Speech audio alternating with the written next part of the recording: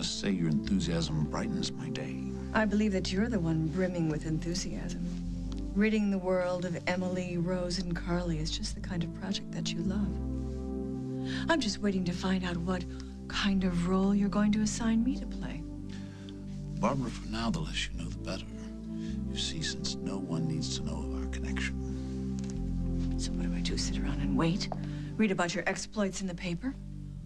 Well, I want you to resume a normal life as soon as possible. As soon as Paul moves out, officially, fire the housekeeper and the gardener. That way, it'll be more difficult to detect my comings and goings here at Fairwinds.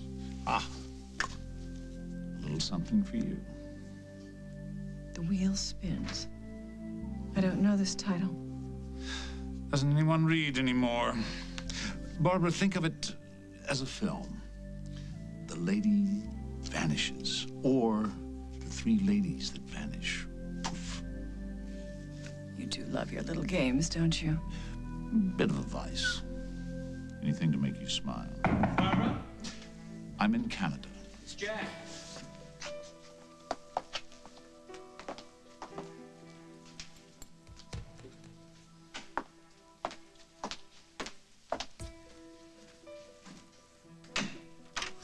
Hello, Jack. You seem to be making a habit of this. Oh, you don't mind, I hope? No, come on in. Am I interrupting something? Interrupting? Well, you're more peppy than usual. I thought maybe I caught you in the middle of working on something for BRO.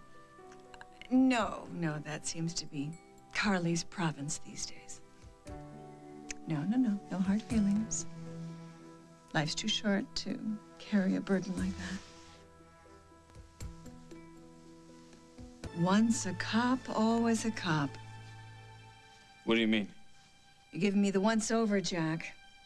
Maybe there's a reason that I'm so animated today. What's that? James has left the country. Oh, that's funny, Barbara. I came by to tell you that, actually. We found out that Stembeck crossed the border into Canada a few hours ago. Music to my ears. I can imagine. But then again, you already knew that. How does that work? Excuse me? Did you have a police scanner in here I don't know about? Because we just found out that Stembeck left the U.S.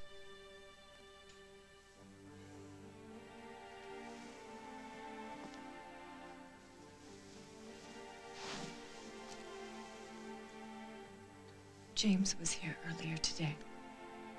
Paul was here too. It was a very ugly scene. My son and I told his father that we wanted him out of our lives forever. I see.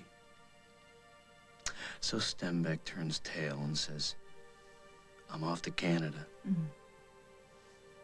Oh, come on, Jack. What is this? You should be as happy as I am about it. I am. There is one problem, though. You always seem to be dealing with problems, don't you? Yeah. I still can't figure out what Stembeck was doing here in the first place. And now that he's gone, I wonder if he got what he came for. I don't give a damn about his motivations. All I care about is that he left me alone. It's the first good thing that's happened to me since the accident. Paul and I are safe. And we both have to get beyond this. You have to heal as well, too, Jack. I know.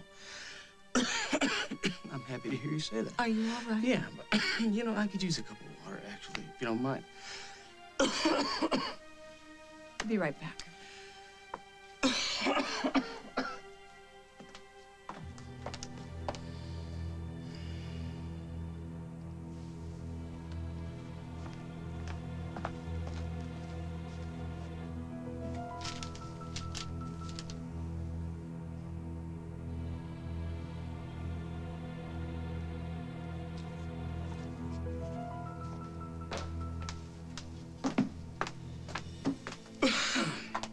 Thank you very much. Better. That's good, thank you. I should really be going. So soon? You must have found what you were looking for.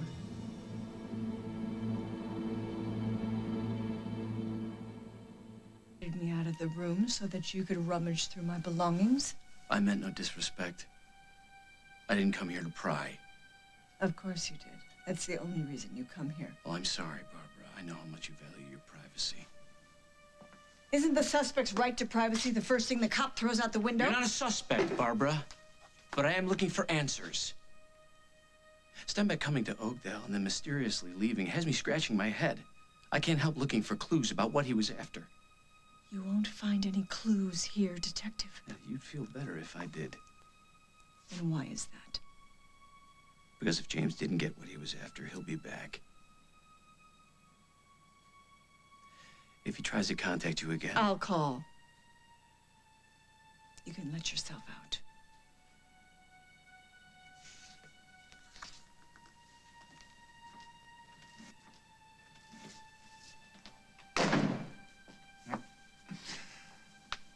A do-gooder. What a nuisance. He's also a good detective. It won't matter.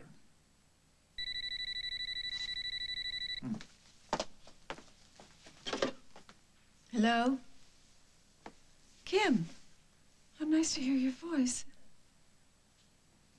I don't think I possibly could accept a visitor. Well, maybe just for a short while.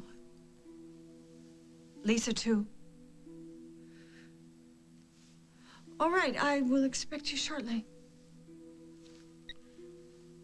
Auntie Kim requests an audience. They want to talk to me about some kind of benefit for the hospital. Perfect. Entertain them.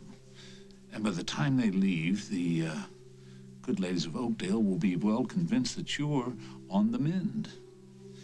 Do you really need this? These are my lifelong friends and family. They know me. I don't want them observing me too closely, or... Barbara, I want the world to see you for what you're about to become. What are you doing? No more veils.